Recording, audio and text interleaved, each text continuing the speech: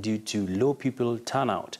Residents say a majority of the population has been forced to move away from the area due to banditry and cattle rustling. Carol Nderi was in Laikipia County and filed the following report.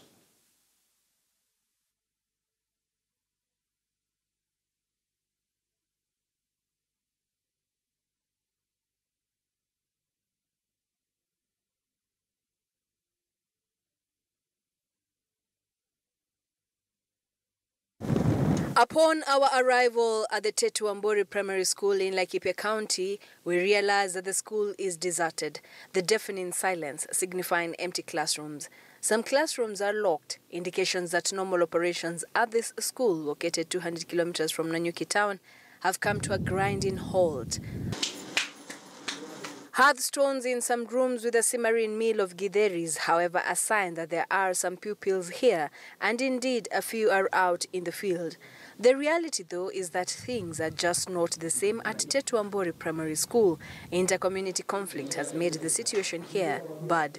Ile changamoto ambayo tuko nayo kubwa sana hapa ni insecurity, ambayo imefanya hata shule zingine imebidi zifungwe, shule zimekosa watoto. A good example is Tetuambori Primary School, ambaye iko katika Munyaka division, ambaye ilibidi shule ifungwe. Imekuwa na mwalimu mmoja for quite some time, lakini ni kwa sababu pia watoto hawaja kwa wengi. Unapata shule class 1 iko na watoto wawili, inaenda class 2 na 3 hakuna, class 5 iko na watoto watatu. So in total unapata shule iko na watoto kama 15. So ikabidi ilikuwa na mwalimu mmoja. Wakati mwalimu ameitwa mkutano mahali, shule inafungwa siku hiyo kwa sababu hakuna mtu ambaye atakaa na watoto. Kulikuwa na labda mipango ya serikali kwa wanahakikisha watu wa Laikipia wako salama? Hakuna usalama hapa. Hapa hakuna usalama.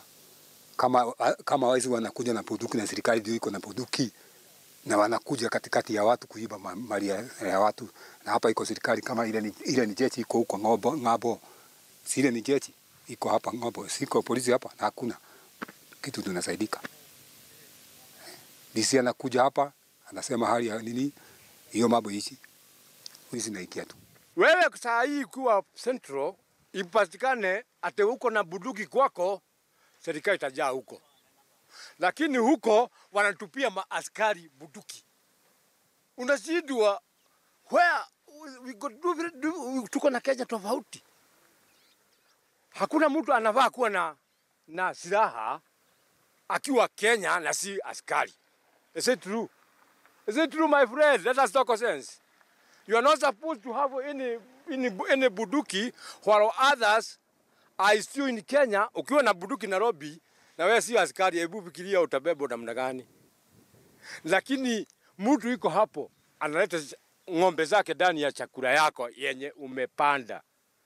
Anasema hii ng'ombe ikule hiyo mahindi. Na ukiingia huko, sasa hii tuko wapi?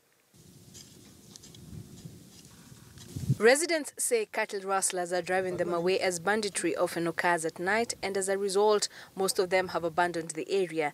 The now sparse population has contributed to reduced number of pupils in the school. Wenyeji wa pale imebidi wahame kwa sababu ya insecurity. Wamepigwa sana, wakiweka mifuko yao yote inaikuja inaibiwa. Inaingia kwa shamba. Kuna shamba imekaribia ADC. Mifuko ikiingizwa kwa shamba ya ADC inaenda ikielekea pande ya Romuruti. Just imagine. I just want you to imagine chakula kutoka Mexico kuja Kenya na tuko na mchanga ya kutengeneza hiyo chakula, sio mahindi mumaona tu. Sasa hebu fikiria. Ni kweli? Hapo ni kweli? Tuko na mchanga ya kutengeneza chakula. Mahindi tunaweza panda sisi wenyewe tu tukumpa watu wengine chakula. Lakini sasa tunapewa chakula. Hii inakuwa contrary, we don't know.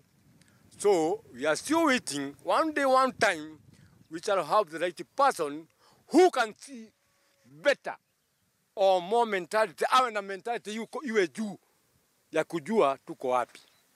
Lakini serikali ile watu tunachagua iliti na servo yao iko juu zaidi. Kwa vile hawajai kuja hapa hata siku moja awe na njaa.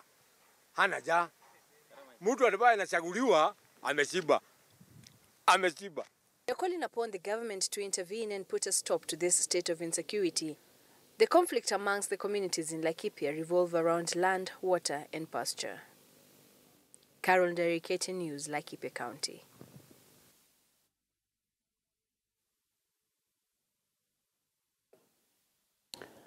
Last night, 4 candidates eyeing Nairobi gubernatorial seat shared a podium in a fierce debate hosted on KTN News. The candidates articulated a range of issues in a bid to convince Nairobi voters why they